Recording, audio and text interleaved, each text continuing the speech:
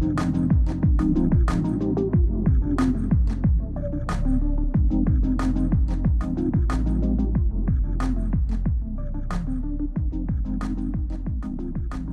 right, everybody. Are we ready for our first in-person lecture in, I don't know how long, since 2019, perhaps? Amazing. Well, welcome to the third Tulane School of Architecture lecture of our fall 2021 series, Debate, Delete, Reboot, Being Wrong in Times of Change, and our first in-person lecture of the semester.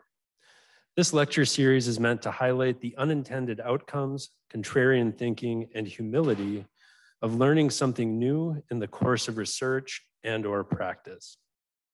Tonight's lecture is the annual Walter Wisznia Memorial Lecture. The fund was established by New Orleans architect, developer, and TUSA class of 1973 alumnus, Marcel Wisznia. Thank you. Thank you, Marcel, to honor the work and legacy of his late father, Walter Wisznia. Walter was a pioneer in the architecture and real estate development field in the Gulf South region. We send great thanks to Marcel for his long-lasting support of the school and this lecture series, and are happy to have him here tonight for this lecture event. Tonight, we are joined by Germane Barnes for a lecture titled, Call Me If You Get Lost. After his presentation, Germane will be joined by a TUSA faculty member, Omar Ali, as a respondent for a conversation. And Omar is a designer, educator, and is the inaugural Tulane School of Architecture Urbanism Fellow. Omar is also the co-founder of the design research practice, Table of Co.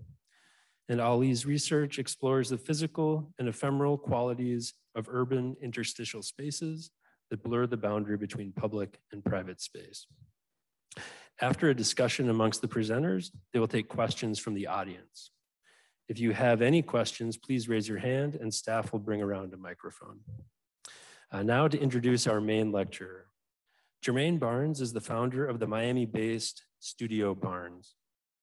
Barnes' research and design practice investigates the connection between architecture and identity. Mining architecture's social and political agency, he examines how the built environment influences Black domesticity. Currently, he is an assistant professor and director of the Community Housing Identity Lab, CHILL, is that? No. At the University of Miami School of Architecture. He is the 2021 Harvard GSD Wheelwright Prize winner, Rome Prize Fellow, and winner of the Architectural League Prize.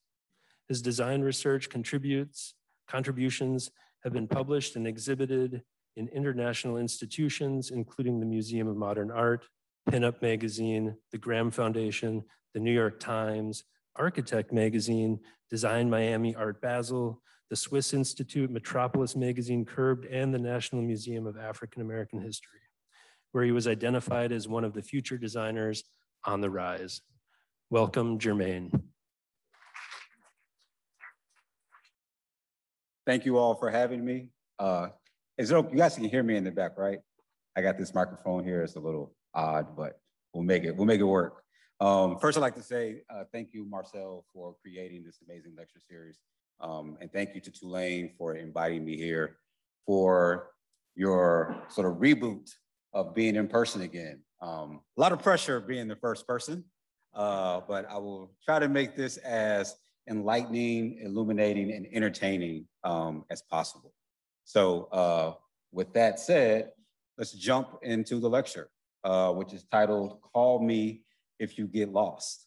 Some of you will know what that means, and for those of you who may not know what it means, it's essentially me tracing my architectural history from understanding space all the way to my practice and then how I then begin to practice going forward.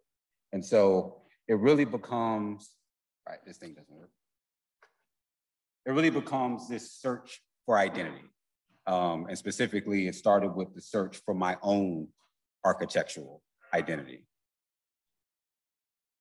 So we start with the definition of a griot. being in New Orleans, I'm sure this is a term that is said all the time. It is derived from West Africa. It is the keeper of stories. And the way that I perceive architecture is as a way to explain histories, to explain legacies as a storyteller. So the way that I understand architecture is as a vehicle to tell the history of other people. And so we start with, where am I? Which was really me understanding, why aren't I visible in the profession that I am pursuing? So this is a map of Chicago. Any of you who are familiar with Chicago understands its history as a very segregated city. Those numbers correspond to where I lived versus where I attended elementary school and high school. So number one is where my family lived, grew up in a standard 2-family household, loving environment, but the school that I attended was far away from where I actually lived. So I was one of those fortunate young people who someone saw potential in me and said, he needs to go to this other school, not his neighborhood school. But as a result, this meant that for 9 years, from kindergarten through 9th through 8th grade, I would have to wake up at 6 o'clock in the morning to catch a yellow school bus and then ride an hour and a half to school every day, and then an hour and a half back home from school. And this transversing the city, I would see different versions of what Chicago looked like. Chicago in my neighborhood, which is more working class. If you're familiar with Chicago, that's the Chicago 2-flat, versus moving across more densely populated areas that have more high rises into Edison Park, where my elementary school was, which is predominantly single family residential type homes and stuff. Same thing happened in high school. When I got to high school, my high school was in downtown Chicago at Walter Payton College Prep. And so I'm moving around the city at a much bigger scale, looking at these other architectural instances, wondering, where is the version of that that reflects my history, reflects my ancestry, reflects people who look like me? And I just wasn't able to find those things within the city. And then you pursue architectural education. And then I attended undergrad in architecture, where I learned of historic structures like St. Peter's Basilica and these things in ancient classical architecture. But it was always devoid of the African continent. It was always a very Eurocentric version or a very American version. Very rarely was I able to see underrepresented versions of architecture throughout 6.5 years of my studying in this country. And it's odd, because if we think of the actual size of Africa, it is the second biggest continent in this entire globe. And so to be completely absent within most academic curricula seems sort of bizarre to me. It's like, how can we have a place that's so large, so vast, so many people, but when it's time for me to understand those legacies and how it impacts the architecture environment, the built environment, you can't give me examples. You can't give me precedents. You can't even give me books to read. So in 6.5 years of architecture education, I never once had a Black TA, never once had a Black professor, never once had a Black juror to even tell me how bad my project was and to draw on it. Everybody knows, right, that the professor who comes in as a guest and then draws on the wall on the thing that you spend so many hours working on, and you're like, oh my God, what are you doing? I spent so much time on this. Why are you drawing on my sheets? Right, like I never even got that experience. So I'm continuing to work through this process and trying to understand and reconcile that my own absence within a profession that I love so much. And it wasn't until I moved to Cape Town, South Africa, and did my first architecture internship that I finally began to understand the power of architecture and the power that we have as architects to shape the built environment. And so, as I mentioned before, when you're going through these legacies and you're learning these different histories and you're going to lecture series or you're reading up and you're looking at a syllabi and an entire continent is missing, it can definitely make a person feel as though they're invisible. And it can make a person feel as though they don't belong within the profession, which is often quite difficult, because if there is any profession that prepares you for the world in my opinion, is architecture, because architecture encompasses so many different disciplines into one that you can apply it in so many different methods. And so to feel as though you're erased can definitely do something to the mental capacity of a person. And so when I got to graduate school and I was working on my thesis, I decided to look into sort of race and architecture. And again, if you know me, you understand that I am as forthright and honest as I possibly can be. Oftentimes that gets me in trouble. So full disclosure, when I was coming up with my thesis proposal, I just wanted to do the coolest hip hop and architecture proposal ever. It's all I cared about. Like Kanye West wasn't crazy yet. I was like, this is gonna be amazing. It's gonna be the greatest thing in the world. He wasn't like trying to run for president. So I was like, this is gonna be awesome. Greatest thing in the world. And my thesis advisor told me, architecture and race have nothing to do with each other. They're completely removed. We just design things. That's nothing to do with that. And at that point, the rebel in me said, challenge accepted. So for the rest of my thesis, sorry, Kanye, you gotta wait, put you off to the side. I'm gonna spend the rest of my time proving you wrong while I'm doing my thesis. And so this newspaper was the example of me trying to do that. So every single day I work on my proposal. At night, I would write articles based off reviews that I would have about my project. So I go to a thesis review, I get comments back like, not in my backyard, like, that's not okay. And it would never be the review that we all wish we have, where we're talking about the things that we as students are excited about. Like, how many of you have worked, let's say, 48 hours on the project, you haven't slept, like you look like the night of the living dead, you're working on these things, and when it's time to present your work, your jurors don't want to talk a single thing about the parts that you're actually interested in your project. Instead, they find the one thing that they don't like, and then it's that snowball of every other juror jumping on their back and saying, you know what, I don't like it either. I don't like it either. I don't like it either. I don't like it more than you don't like it. And by the time you're done, you never get to the crux of what you were actually trying to explain with your project. And so instead, what I did was, I wrote those questions to myself. If you look at the top left-hand corner, it says a conversation with the architect. That was literally me having a conversation with me about the things I wanted to discuss in my proposal. That could have also been sleep deprivation, not really sure. But by the end of the proposal, I had a full newspaper based off commentary from my faculty that informed my proposal. This is one part of a much larger sort of proposal. But in the end, when it was time for my actual thesis presentation, I handed every single juror a newspaper so that asked the propaganda attached to the proposal, and I won the thesis prize. So I was like, okay, I got it. This is what I'm interested in. I'm interested in how architecture tells stories. And so I had a professor, who she actually just stepped down as the dean at Woodbury, where I attended for graduate school. And when I finished my presentation, she stands up. I'm not making any of this up. She stands up. There's like a tear coming down her eye. And she says to me, this is your life story. And I refute, no, it's not. I was just trying to make the professor mad. And she goes, no, seriously, like if you take a step back and look at the proposal, you put yourself into this thesis. And in her opinion, the best thesis projects are the ones that are a reflection of you because you're more interested in this process. And so at that moment, I sort of understood, oh, wow, like maybe this is what I'm meant to do within architecture. Maybe this is the way that I enjoy studying and practicing architecture. But it all came from me trying to sort of do an act of defiance to another faculty member. So I finished that process, and then two of my faculty members at the time, Jennifer Bonner and Christian Stainer, they were my thesis advisors. They had applied for a competition in South Florida in a city called Opelika. Full name, Opetisha Wakalaka. It's a Seminole name. It's a place in Northwest Miami-Dade.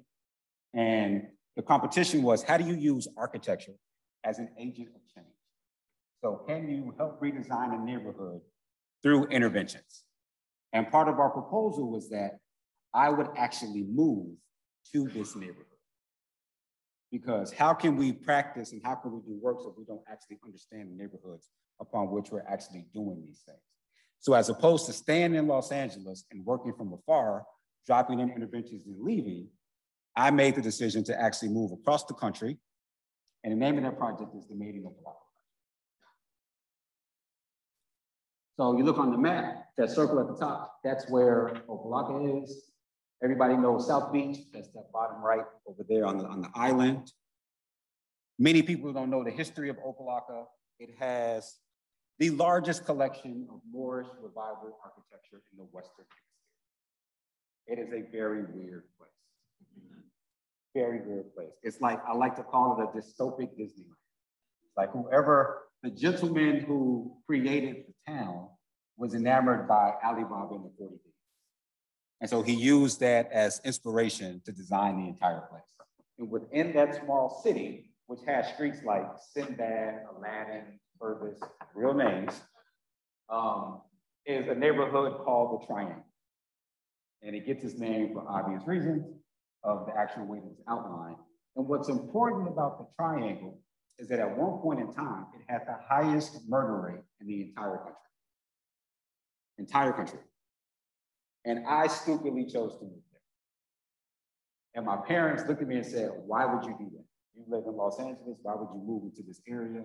And I responded to them, how can I help this neighborhood with architecture if I don't know any of the people that live there, if I don't know the context, if I don't understand the place? All of those X's you see at the corners, the city had got so intertwined with crime and violence that the local government decided it's better if we put barricades at the end of the street so that there's a vehicle chase, people cannot get in and out of the neighborhood. So they literally imprison their own residents. And so part of the proposal was, how do you remove those barricades? How do you empower the people to be there? And so the Made in Opelika sort of tagline was trying to understand the production, the things that people make, to amplify what people already do well. How can we take the skills that everyone else already has and then empower them to do that at a much larger scale? And so we walked around and we started having conversations with people.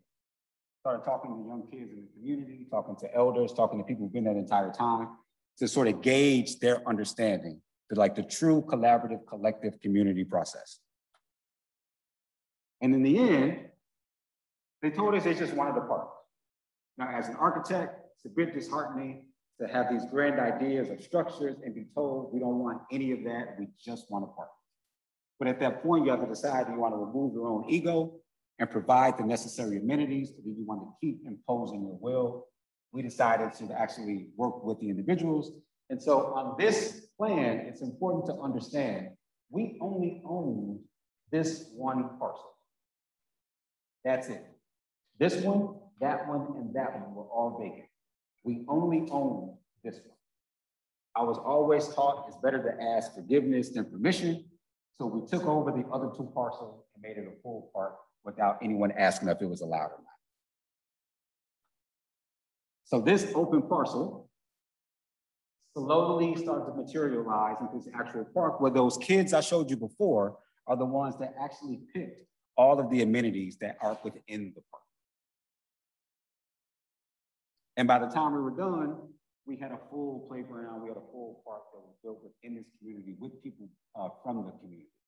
And so I always like to tell people that I'm from Chicago, I'm a true city boy. I had never seen palm trees until I moved to Los Angeles. I never understood how palm trees were actually planted. I just assumed they were like small, plant some rosebuds and something and boom, palm tree. Never knew that they come already mature. And then you have to build tons and tons of scaffold that hold them up. So that palm tree garden you saw, me and the neighborhood drug dealers built those. I'm not exaggerating. Me and them, we built them together. Because when you have conversations, you begin to let people understand this is also yours. This isn't me doing this for you. This is me doing this with you. And so we were out there like a Ford assembly line. We cut it, we hammer it, we stick it up. We cut it, we hammer it, we stick it up. And then when we finish the playground, to watch them then play with their children on the play structures that they built was so heartwarming and let me know like this is what architecture is supposed to do. Now the problem is, when you do one thing, people want more stuff. So you do the first part, and there's other amenities that are required because you're trying to, again, use architecture within these urban environments. And Opa-locka is a food desert.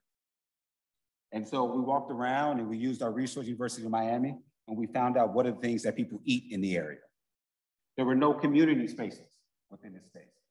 So we found an old roofing company, redesigned it, renovated it, and then we built everything with the community.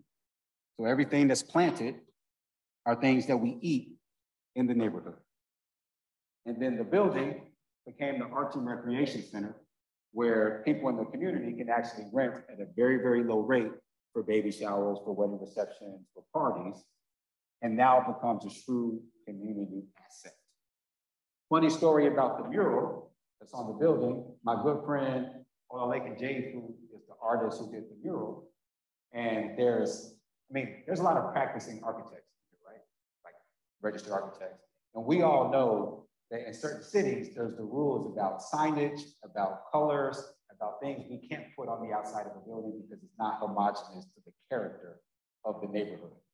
So because Opa-locka is a historically designated district, we were technically not allowed to do that mural. So we had to negotiate with the Planning and Zoning Department to give us a 30-day voucher so that we can have it up temporarily. Once we placed it up, the city council at the time realized that they loved the mural and then said, you do not have to take that down, you can leave it up in perpetuity. And for many of us that work in this profession, we understand a lot of times these rules are made because people don't have the foresight to think a bit longer as far as how to get impacted further, because it's still Moorish architecture, just different interpretation of Moorish architecture.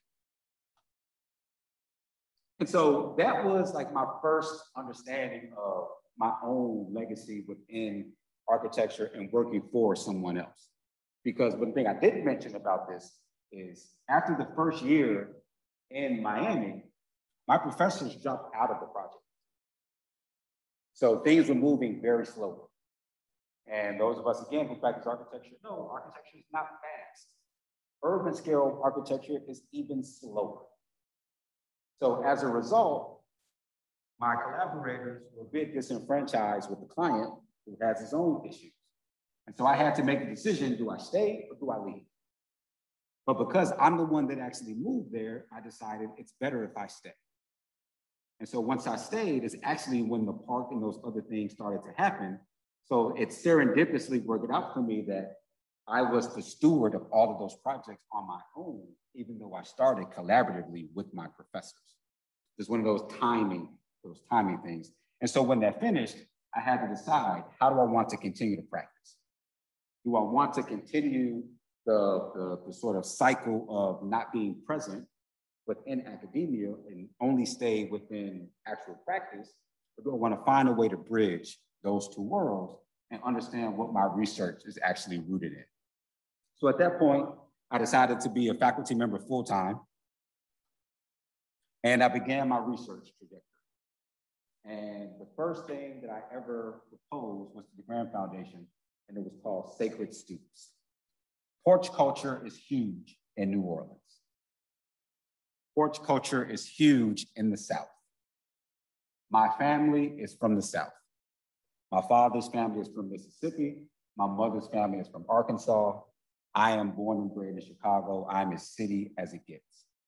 But those rituals and those cultural aspects were brought with my family up north as they migrated with many other people who identify as Black. And so you begin to see the network of how individuals left during the Great Migration and this is the second Great Migration, not to be confused with the first Great Migration, which happens in the early 1910s to 20s. This is more 30s to 60s, moving from the South all the way to the North, and sort of identifying a trajectory of movement and the movement of architecture.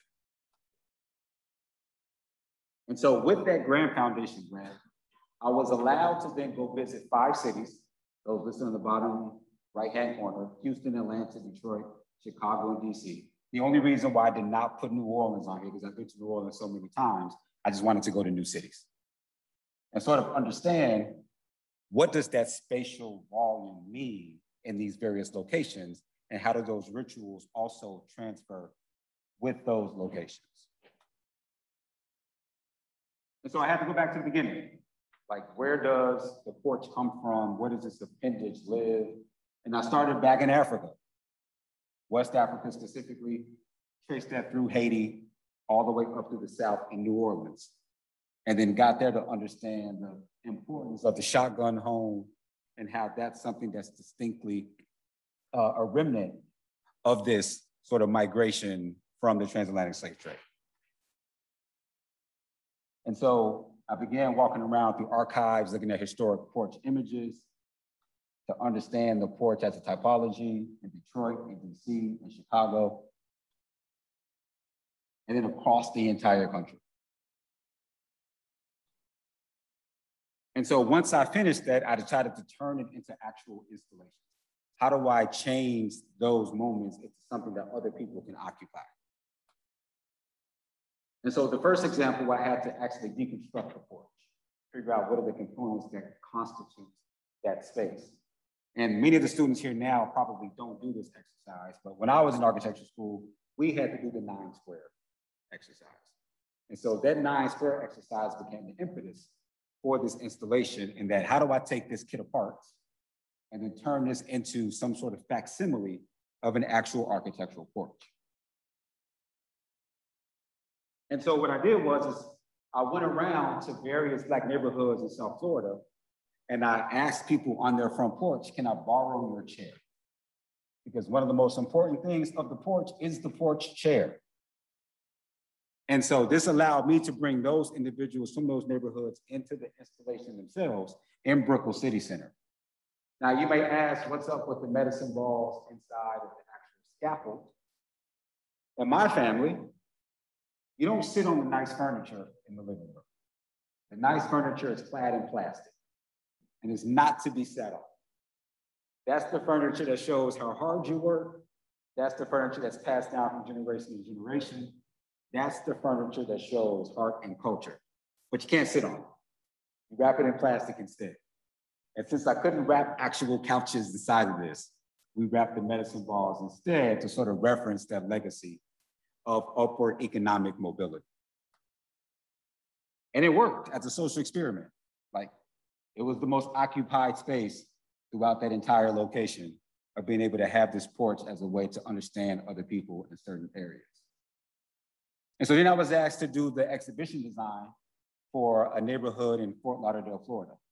And so I took that shotgun proportion and I wanted to see if I can redistribute it within this gallery space as a way to generate rooms that would then house this exhibition on Sistrum.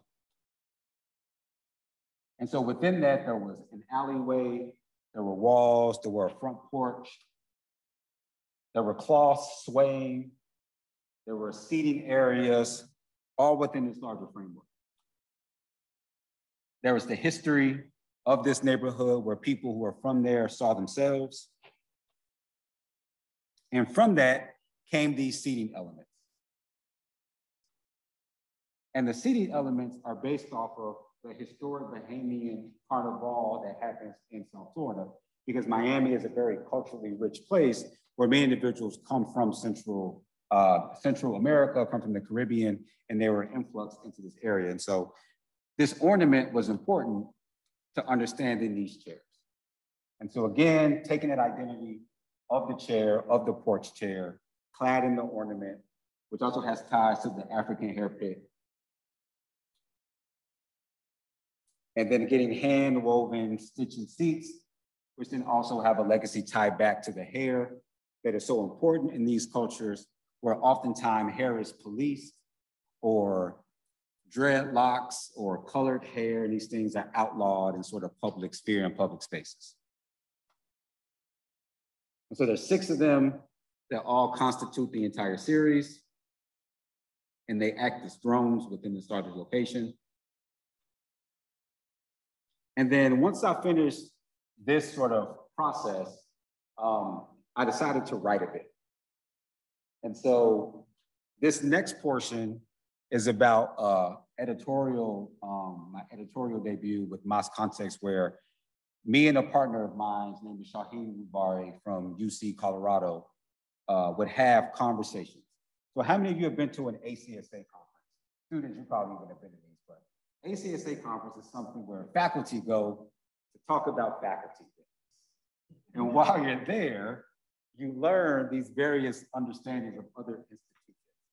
And it's really just a way to network and meet other people with similar interests. So while I was there, I met this gentleman, and we started having monthly conversations about architecture.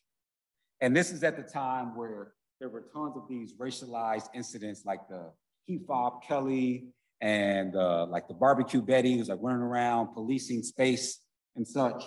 And so one day on the call, I say to him just offhand, why does everybody want to be Batman? Like, why does everybody want to be a superhero and sort of save these spaces? And he so affectionately said, it's like everybody wants to be a vigilante. And so from there, we sort of coined this term of vigilantism, where we're, so while that's getting fixed, I will continue talking to you about the vigilantism proposal. So the idea was to put together 14 other individuals who are practicing across the country to talk about space from the lens of both celebratory vigilantism and sort of discriminatory vigilantism. And what I mean by that is there are always these characters that were present within these interactions. And we sort of coined them as the resistor, the aggressor, and the witness. And the aggressor is one who utilizes sort of social standing to interrupt sort of actions and inventions. And then the resistor is one who utilizes their body. Can we use your laptop? Sure.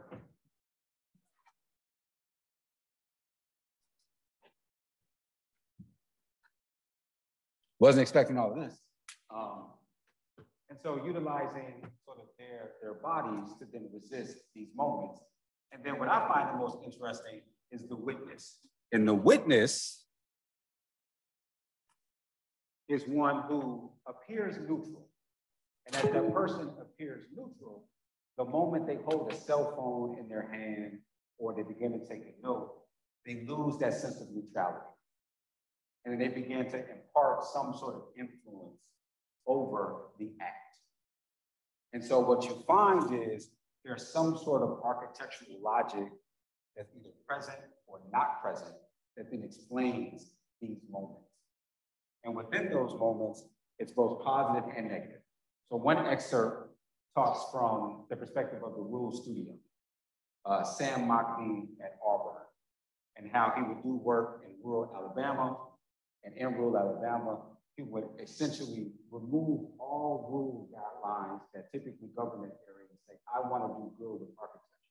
I'm going to circumvent these systems to then implement amazing infrastructure. That's an example of celebratory vigilantism. Separately, you may have someone that may do the opposite, like in Atlanta with Omar Ali, where a gentleman running eventually lost his life because he was in a neighborhood that he apparently was not supposed to be. And so when you're juxtaposing these two things against each other, you begin to unravel a certain formal language that begins to happen architecturally that then comes up to this larger term that we have of vigilantism. Are we good? Not good? Working on it. Okay. I'm seeing it from the IDML file. Got it. It's sort of weird to do this without being able to point at the thing. That sort of shows it. But it was super, hold on, I think I might be able to get you. Cool, so that's actually it, right? So understanding vigilantism as a moment. And so from there, let me throw out this thing.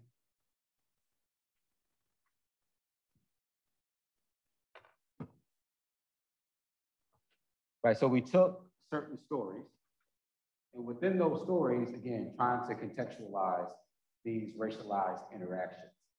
And so one of the things that we did with the graphics of the text was interrupting the actual white space in the text with these Black bodies.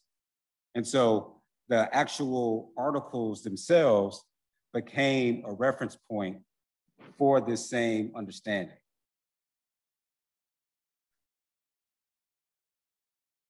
And so in this issue, in this essay, Emmanuel and Masu discusses the compound. As he's someone from Adidas Ababa through Atlanta is trying to understand sort of the transatlantic history of these two locations and how we look at architectural barriers of things that remove people, harm people, don't help people.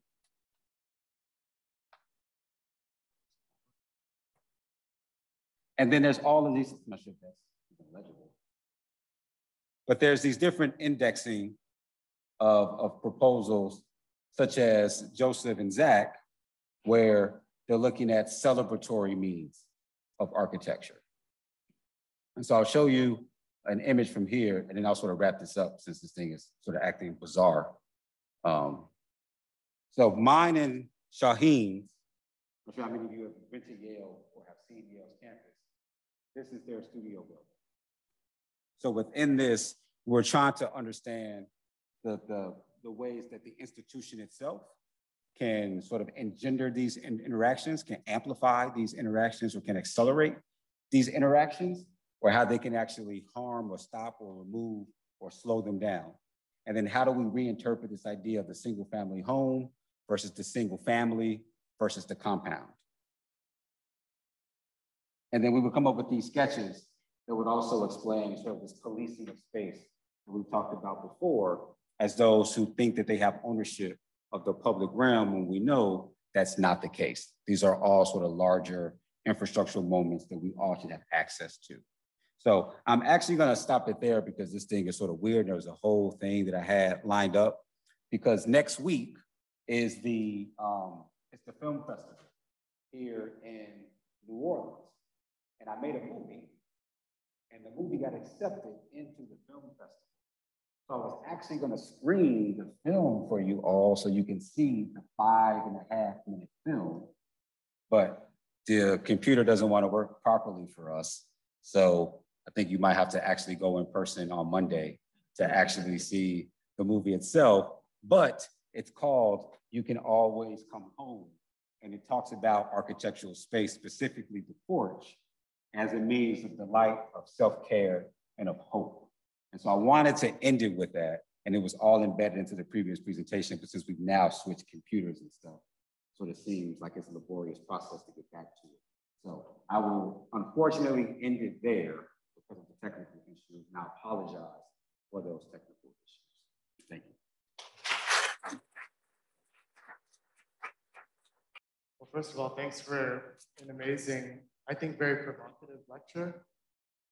Very timely in its kind of presence here at the school and outside of here globally as well.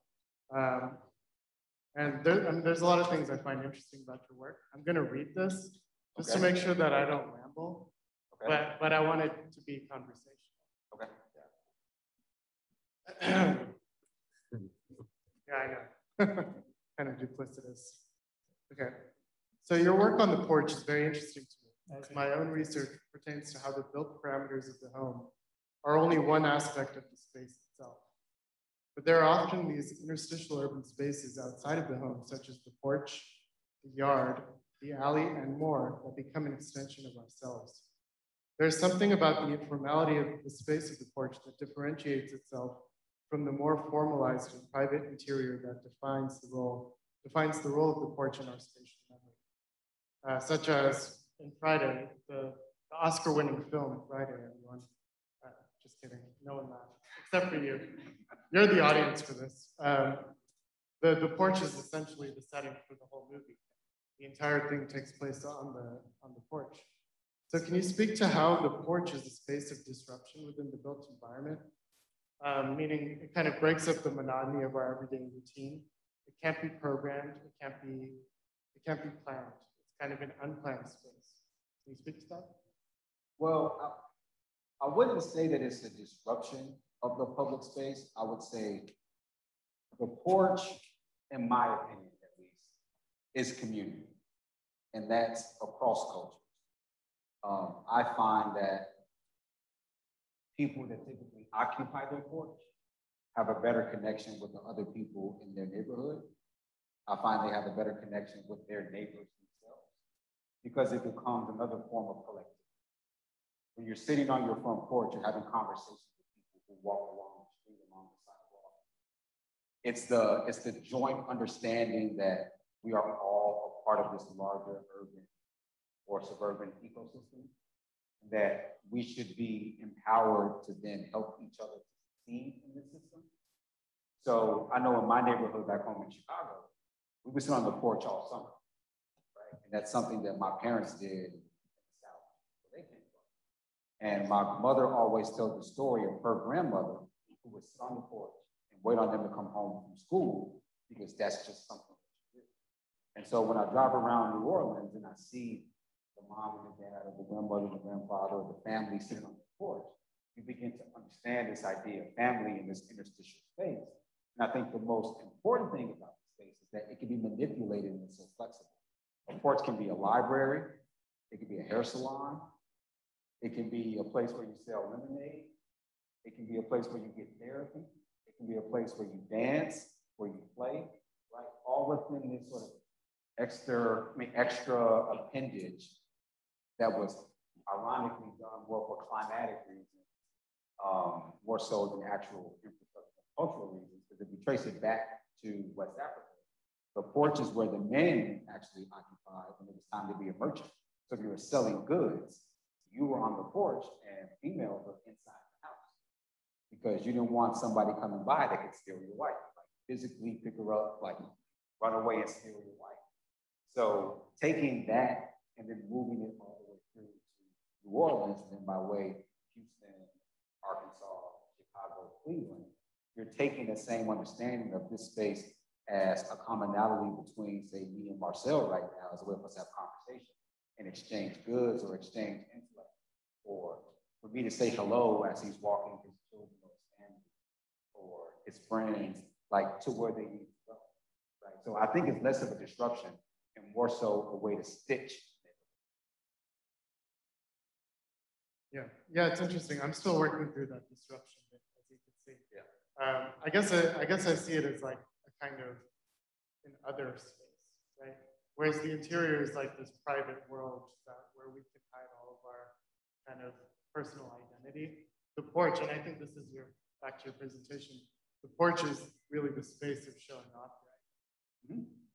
I find that's what I find really interesting about it. All right, so moving on, I think the issue of vigilantism is groundbreaking in a lot of ways. Well, one is the collection of people that you gathered for that issue is really something I haven't seen, like that caliber of people together before. So it's a triumph. So congratulations. Thank you. Go pick it up at your local bookstore. So you recently released the 33rd issue of Moss Context, which you guest edited, as you said, with Shaheen Rufai. I found your approach super interesting, namely the provocation of exploring the topic through those three manifestations of the role of vigilante.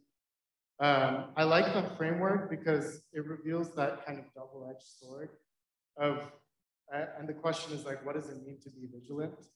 So can you expand a little bit more about how the issue explored that inherent duplicity? And I know we spoke a little bit about, Jane Jacobs and Eyes on the Street, as you all know. So I'd like to pick your brain about all of that. So first, I'd like to say the issue totally happened by accident. Totally by accident. Like I mentioned before, we were just having monthly Zoom calls, me and Shaheen, just working through this as our own research. And sort of decided, I think we have something for this. And we pitched it to an editor. And when we pitched it to the editor, they told us to wait. And they said, just hold on for a second.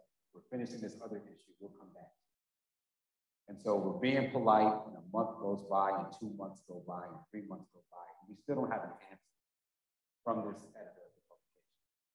And so we pursue Moss Context and we say, hey, Ika Gill, we have this idea of an issue, we have these people who would love to position this idea of vigilantism as a digital realm, in movies, in space. What do you think? He said, absolutely. So then we went back to the original editor and we said, we understand you have a lot on your plate. We found someone else. You don't have to worry about us. All thought we were doing the right thing by telling them that very politely. The editor responded with, that's unethical, You shouldn't do that. That's bad business. Why did you come to us if you're going to go to someone else later? Like, I got yelled at via email. And so through this process, I'm so glad we did not go with you. Now I understand it's a terrible decision. And so in pivoting this way, we have full creative control over the entire issue. And so what we learned is so many things that we see in the built environment are only half the story. There's always a positioning that we're always missing. And so how do you jump back and forth between personalities, between avatars, and how does that shape your experiences within space? So if we take the instance in Starbucks, where the two gentlemen were having a business meeting, and someone called the police, and the police come and they reprimand the two gentlemen and say, you need to leave.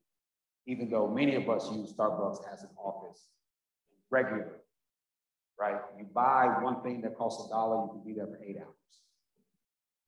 And you think that's just normal instances, but the person that's holding the phone has so much power in that moment because they're the ones that get to determine how does this get disseminated. If you take it from one perspective, it can seem as though these gentlemen are doing something wrong. If you take it from another angle, they're the ones that's being caused. And so we're trying to understand what about space makes people behave the way that they behave. And if you take this to say the institutional level of this room that we're in, the moment you create a stage, you and I now have a certain hierarchy over this entire audience immediately. And then once you create this dynamic, behavior responds to this. So I get to interact at a different level than the audience does purely by raising us 3 steps off the ground. And so how do we diagram that architecture? How do we understand it architecturally? How do we jump through these different sort of lenses to then talk about that? So the entire issue, which is like 300 pages with 15 different people that are interviewed, talk about this from multiple lenses, from immigration, from policy, from academia, from sort of a larger research perspective, the one-to-one perspective. The Sam Mockbee instance I talked about before was from someone who actually went to the Rural Studio. And this is a young lady that's from rural Alabama, and she would drive convicts every single day to the job site to build a church that everybody in the community used. Sort of a positive way of understanding the individual. Whereas another person talked about the suburban home and how the moment you erect a wall, which if you've ever been in South Florida, almost every single community is a gated community that nobody is allowed into. Like, how are we restricting space that way also? But then positioning that against the people who create our culture of urban planning, like say James, et cetera, who are trying to get us to understand the city, or are only trying to get us to understand the city from one perspective. And we need to jump back and forth between these avatars to truly understand the city. Yeah, I'm still trying to process the answer, but I mean, staying on the same kind of line of thought. So you're saying Jane Jacobs is kind of problematic or problematizing the space of public space, let's say. But how do we, as educators now, like, how do we address these kinds of figures? So in other words, how can we trouble the canon, let's say, without rewriting the history, but in a way that respects the contributions of potentially problematic figures, let's say, while at the same time revealing their kind of inherent biases? So from a personal perspective, I don't think you can abolish the canon. I think that's absurd. I think removing the legacy of so many architects, urban planners, theorists is, in my opinion, just stupid. Because it gives you some sort of framework. Now, that doesn't mean that that's the only position to have and that that's the right position to have. But it's always good to be able and willing to listen to both sides of these positions. If you're very focused and that you only allow one perspective, then I think that myopic sort of view is harmful to pedagogy. I think it's harmful to architecture. So for someone who may see Jane Jacobs as isolated, and then will then tell their students you can't read Jane Jacobs. You're not helping that student, right? Like you're hurting that student by removing that history because it's so impactful to architecture. Now, if you want to counter that by saying, who was someone that may be marginalized, that may be queer, that may be a person of color, that may be differently able, that can then position against Jane, and I'm all for that. But then you have these counter narratives compared to each other, and then position yourself within that and understand architecture at your own pace. I've never believed it's a one or the other type of situation. The problematic people is only problematic to certain people. The unproblematic is only unproblematic to other people. And unless you're accepting of these multiple narratives, how do you really have an understanding of the larger trajectory of architecture from antiquity to now? Yeah, I mean, I find that fascinating because it's sometimes the approach is let's replace one canon with another. Yeah. And then you're just kind of applying your own set of biases to this existing thing that's already there, and you don't understand the kind of complex network that's built in within that. Exactly. Yeah, so I think that was excellent. I mean, when I teach courses and stuff, I assign Jane Jacobs, and I also assign like someone like Rashad Shabazz, who wrote about speculating blackness, right? So I position them both against each other, not one or the other. Both of these texts are equally important to understand. If I only subjected my students to Rashad Shabazz, I'm creating a brand new set of biases based off of that perspective, only that perspective. So I think that's unfair. This is someone who was trained by hand first for 4 years. So I'm of that generation where you don't use a computer and you do things a certain way, but then in graduate school, the exact opposite. Where so now reconciling these two approaches to architecture and moving forward. We should probably open it up to the audience pretty soon here. Do you have another question, Omar? Or? No, I think that's a good spot. Ready? All right. I'll run the mic around. So does anybody from the audience have questions? Come on. Hey, Germane. What's up, Nick? How you doing? I'm well. How are you? I was wondering if you could talk a little bit about your upcoming work for the Rome Prize and how you're turning your eye towards like the Italian and like how like that side of architecture is being like, influenced by the African diaspora. Sure. I was fortunate enough to be awarded the Rome Prize for 21, 23. And with that proposal, it was actually based off of my porch research. And again, I only know how to be honest with you all. This is a true story. I finished the Grant Foundation project. I was interviewed by the New York Times. I finished that proposal.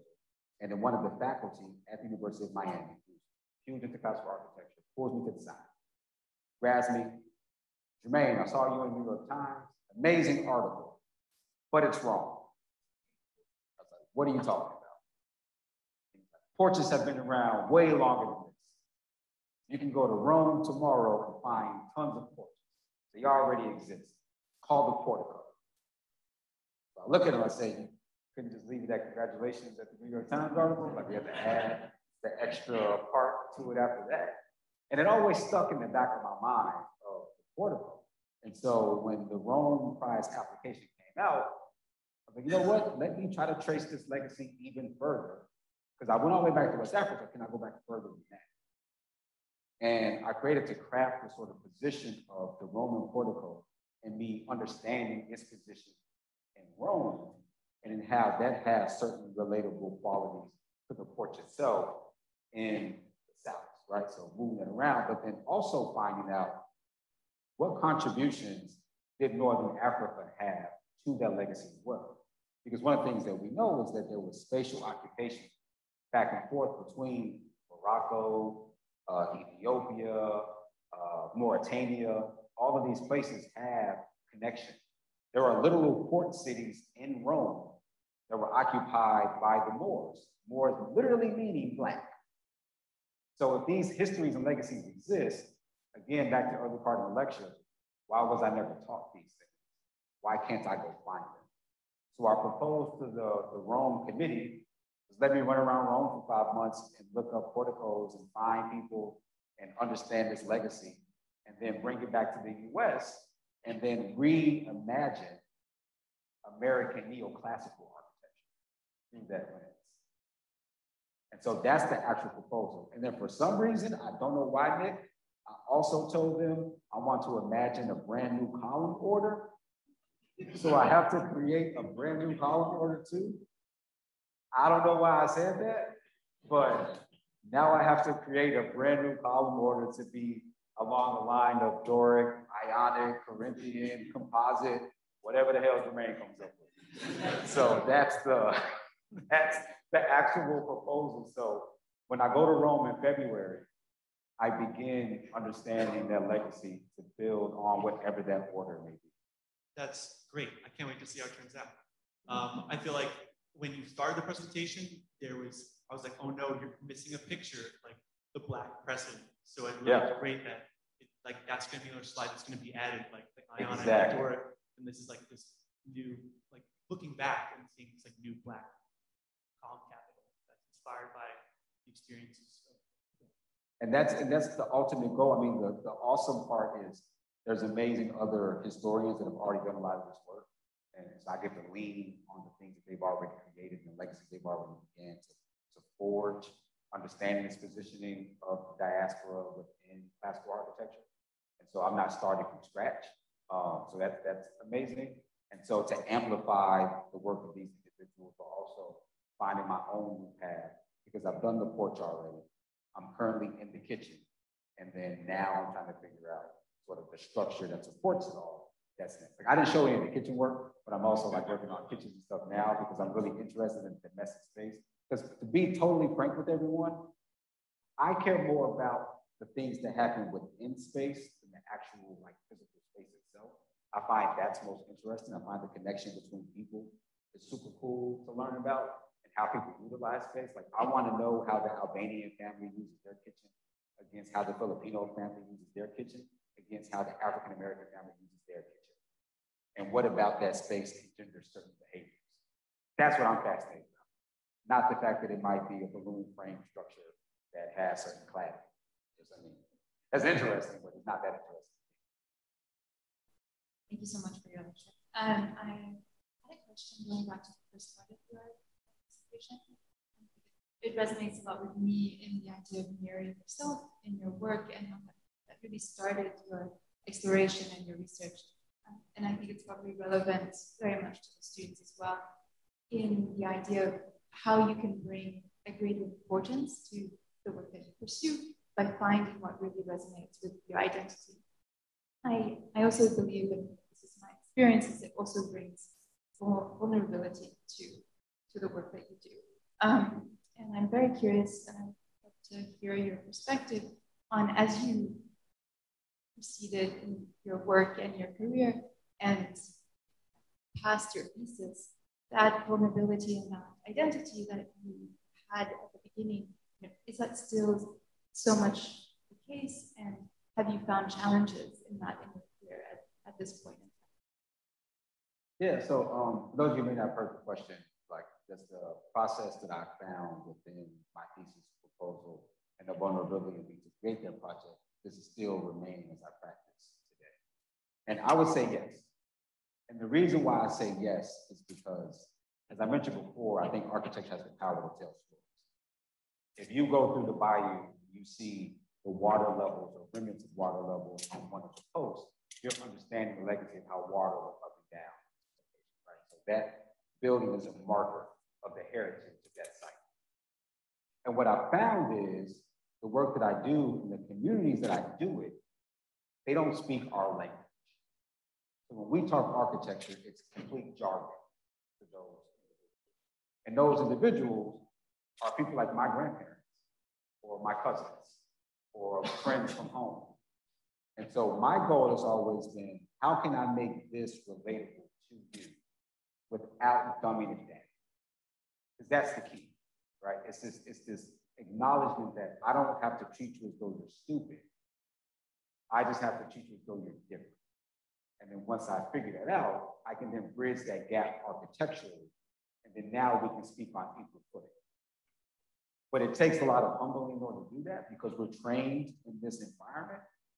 We have so much knowledge that it's hard to sort of stop and remove the 13-letter words that we love putting in papers and essays and stuff and just have regular conversations with people. And then when we have regular conversations, they really begin to understand the practice and understand what we're building. And then once you have that understanding, it makes it easier to do the work. So when I was working through my thesis, I had a hard time finding that. And I was trying to reconcile urban scale development with social housing, with ethnicity and race, which as a 24-year-old, like an absurd task to take on. But I felt like I had to do it because I had to prove that professor wrong. And then I've always kept that ethos in my mind of, I can make you understand this. And it becomes this sort of battle, what I like to call high res and low res. High res being a building like this, that's a very beautiful structure, inside and outside, that people immediately understand.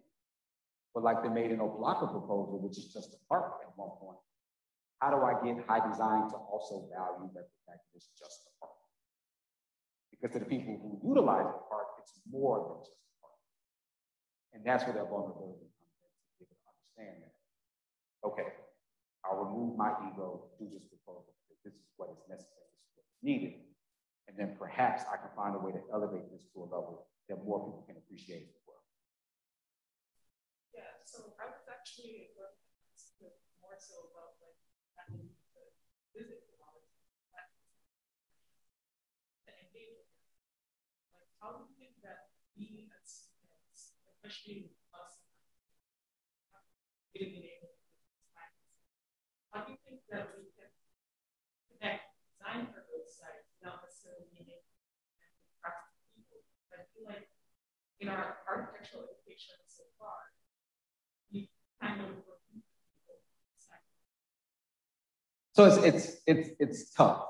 And I say that because COVID has obviously restricted our mobility. You can't just go a lot of places. So you can't have a full understanding of normalcy because the world isn't the way that we used to know it was normal. It's a different type of. But that said, technology shrinks the world so much that many of the things that you want to find at a user level, you just got to Google it. Or you have to go on the social media apps that you utilize 8 hours out of the day and you just geotag Kansas City, right? And see what's happening in Kansas City, which is something we couldn't do. Like if I wanted to go on Kansas City, I had to like MapQuest things or try to find this stuff out. But like you all can actually do that now. And when you do that, you're able to shrink the world a bit more. You have a bit more wherewithal to understand what's happening at a one-to-one scale. And then above all, I don't know how many of you students actually do this, but like our professors made us do it. Pick up a book. Like pick up a book and read. And when you pick up a book and read, you will also learn things. And you will learn different things because it's not regurgitated information. It's like the first source. Like how many of you know the difference between the primary and the secondary and the tertiary source? But these are the things that actually help you design things. If you have a reference for them, you have a historical reference. As opposed to sort of taking personal anecdotes, which can be hit or miss depending on the project. But I also think the one-to-one interview is such an important aspect of architecture. That one-to-one interaction, not only with the client, but with the user, and understanding those oral histories is so important when you're doing architecture, either at one-to-one scale or urban scale, because I always like to tell people, my grandmother doesn't know anything about architecture. Zero. She just knows her grandbaby does it. That's all she knows. But if you put her in a kitchen, she knows counter dimensions, she knows proximities and JCCs better than a 20-year licensed architect because she utilizes that space. She can tell you immediately that's not going to fit on the counter. And then when you're trying to make it work, she's like, I told you it wasn't going to fit on the counter. Or she's going to say that door, when it swings open, is going to smack against the other thing. And that's not a trained architect, but that's someone that understands space. And that active space is something that helps you design that. You just have to value those conversations because oftentimes if they don't also have an architecture degree, we don't value those conversations. but they're the ones that use the space and they know it so much better than we do. So I stopped challenging my grandmother on kitchen design. So, you know, it's like, you know this better than me. Give me like 10 more years and we'll have this conversation again. She's like still around, but to me, that's how we do these things. Thank you. Well, thank you so much, Germane and Omar, for the conversation. I'm still learning how to not be awkward in person, so like starting all around. But thank you so much for a wonderful lecture. Thank you. And Omar, thank you for a great discussion. And with that, we will close our first in-person lecture for the fall semester. So thank you, everybody.